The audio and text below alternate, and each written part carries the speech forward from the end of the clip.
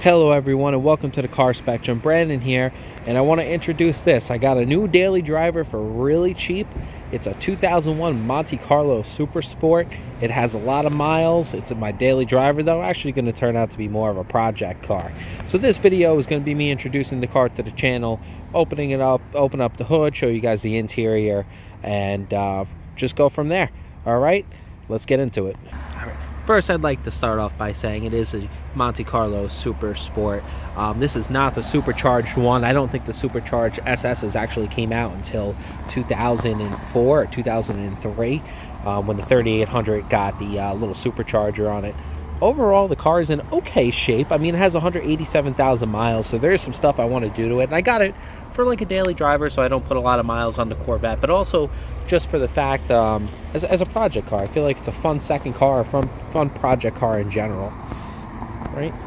So overall, the paint is okay. I mean, there's a few blemishes here and there, but for 87,000 miles, I really can't complain for the price I paid for it. Super cheap, super cheap. The main issue on the car body-wise is really just over here. It's got this little quarter panel dent, right by the gas tank here that eventually I'll take care of. It's not a big deal. I'll probably get one of those paint, the guys that remove the dents without, messing up the paint. So I'll probably do something like that. There's a little crack in the tail light here, so it's getting a little condensation in there, but nothing too bad. And then, the front headlights, I like to change those out too. It's probably till those clear ones or blacked out ones, because we got a little bit of fog starting to form in them, but nothing crazy. All right, let's take you guys on the inside. Hold on one second. All right, here's the interior of the car, which overall is super clean. I just picked this up from the, I got it from kind of like a used car lot, but it was very small used car lot. But overall, the car is actually pretty clean interior-wise.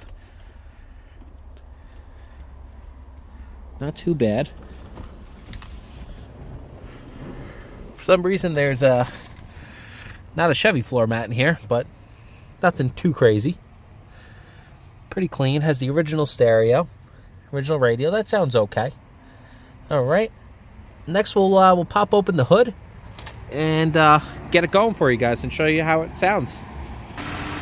Alright guys, so here's it running, here's the engine. Car starts right up, sounds okay, probably could use a tune-up, use a few things, but this is the very reliable 3800 motor, which, as you guys know, these things are basically bulletproof. I mean, if you have a Monte Carlo or a Buick LeSabre or a Pontiac Grand Prix, anything that came with these 3800s, these things are great. Could use a few things. Could use a new coil over there for that new coil pack.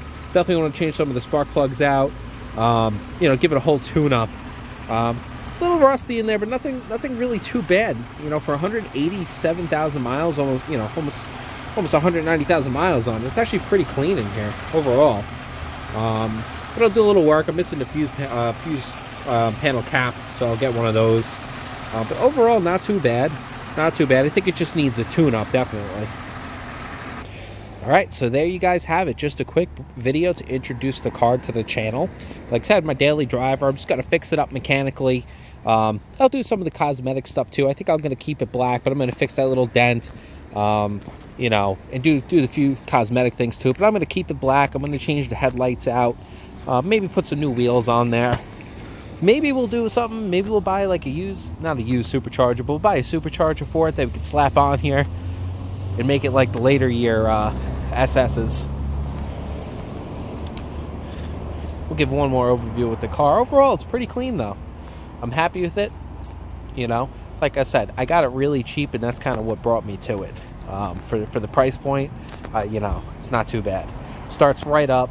I've only had it for the last couple hours, but haven't had any issues with it, so hopefully we stay that way.